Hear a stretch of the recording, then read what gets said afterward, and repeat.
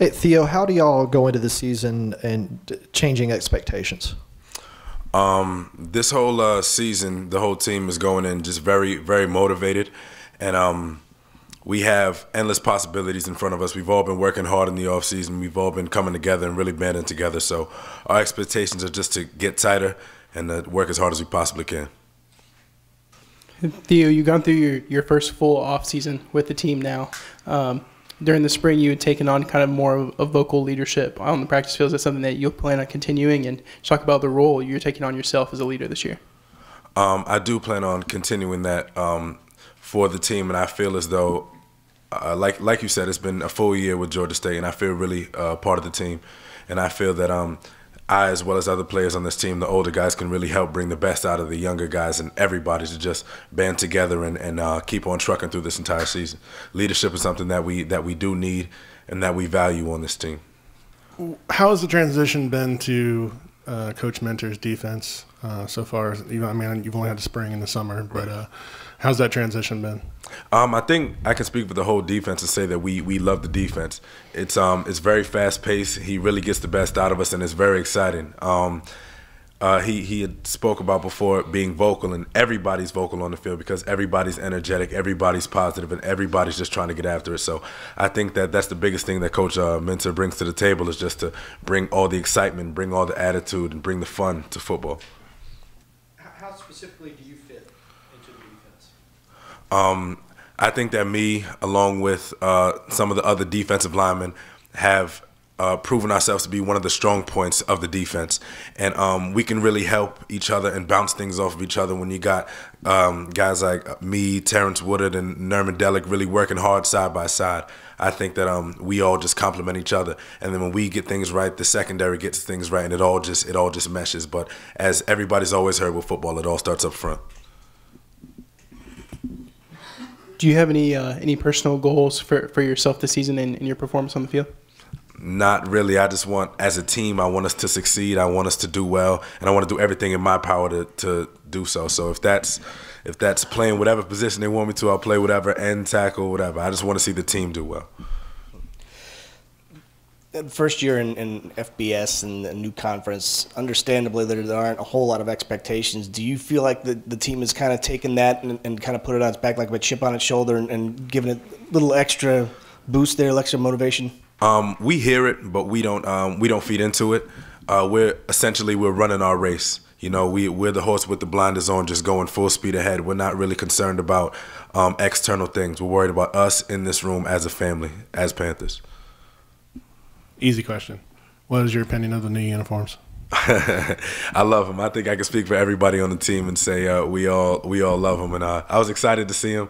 I think the university was excited to see them, the team, the coaches, everybody. So I'm just happy for it, and it really embodies our new direction. We're just going full speed ahead, and we're going to look good doing it. How's your health? Perfect. When did you reach perfection? It was probably the beginning of May. I came off the shoulder, but it was really a minor thing. So the beginning of May, I've been 100% for about 3 months now. How has the transition to Jeff Jagodzinski's offense been for you so far? It's been awesome. He has some things that I've never seen before that are absolutely amazing, and you can tell from his resume that he knows what he's talking about, and I just believe our offense is going to be very, very explosive this year. How would you say your chemistry has been developing with quarterbacks? Obviously, you've been with Ben for a while now, and then working with Clay in the offseason. Have you guys started to get a good chemistry going? You and Drew had really good chemistry. Yeah, I'd say with all three of them, everyone has good chemistry. We did so many 7-on-7 drills this summer. I couldn't even count. And I just feel like every receiver knows when that ball's coming out of any of the quarterback's hands.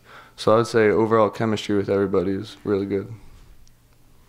I mean, what makes this offense interesting? What are without getting too technical, the things you've never seen before?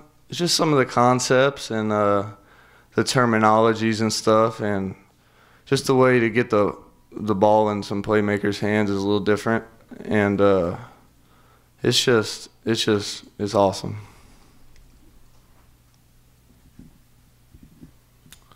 Are there any freshmen or upcoming guys that have impressed you so far this offseason? I could probably only speak for the receiving corps because I'm around them all the time, but Robert Davis, number 19, he's an athletic freak. He can jump out of the gym. He can do everything, and he's going to be a good player for Georgia State in the coming years. Talk about the experience with the wide receivers, and I think that the top 5 or 6 guys are back again for the 3rd straight year. Talk about what you think that brings to the team, and do you guys put a lot of pressure on yourself to carry the team because of that? Yeah, well, the receivers are like we're all brothers, big family. Like you said, like 5 or 6 of us, me, McCray, Albert, Jordan, some of them other guys have been together for 4 and 5 years. So, yeah, we feel like we can lead the offense along with all the other position groups, but we don't put any pressure on ourselves. It's just we know when we got to make plays, and we got to make them. Having been in this program now for a while, with all the new stuff that you've had to deal with throughout your career, and especially this year, have you had so much transition in 1 year, and what do you feel like the biggest challenge is going to be from that this year? It definitely has been different since the coaches got here, but that's a good different. Oh, very good different. I don't know if there's any challenges. It's just we got to go out there and work hard, work our tails off, and have each other's back when it comes to game day.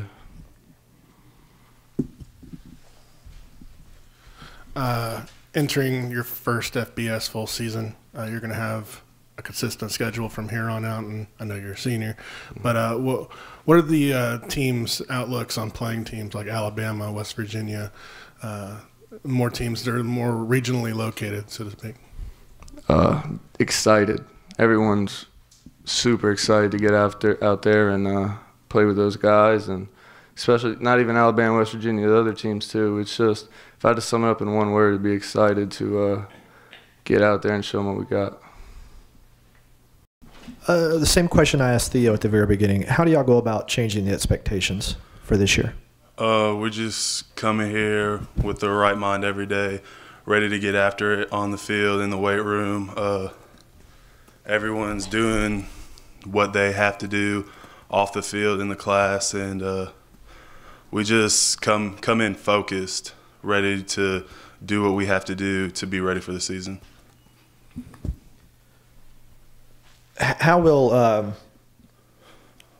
Grant King's non-participation in practice, how will that affect the line? I mean, it's unfortunate, but the next guy has to just step in and do what they have to do. They know they have an opportunity to get play time, so that's what you have to take it as, and just work hard, keep working hard. We just got to act like he never left and just do what we have to do.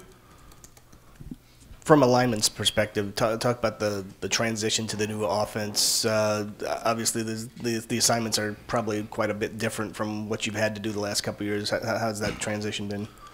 Well, I mean, I didn't get to practice in spring, but just sitting in and learning the new stuff, it's not necessarily confusing, but it's obviously different. I like it. I like it a lot, but yeah, it's quite a change from going what we used to do to what we have now. It's very different. One of the themes of the spring was increasing the intensity level. For instance, Coach Miles made you all redo the run out of the tunnel at the spring game. How did that carry over into the workouts and where the coaches aren't as involved? How did that carry over with the players? I felt like it built more discipline amongst the team. We just from going out there and having to repeat stuff, I mean, nobody really wants to do that. But I really felt like it built discipline amongst us. And so going into summer workouts, everyone was always on time. I don't think anybody missed unless somebody got sick. That was really the only excuse you had.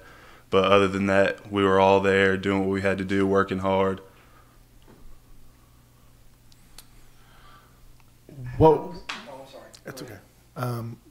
What would you say is the biggest difference between this coaching staff so far that you've experienced from the prior regime with Coach Curry? I mean, they're all different.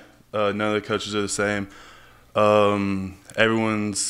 the coaches are really good guys. They're all hard workers, and that's what they try to instill in us, is to work hard and just come out ready to play.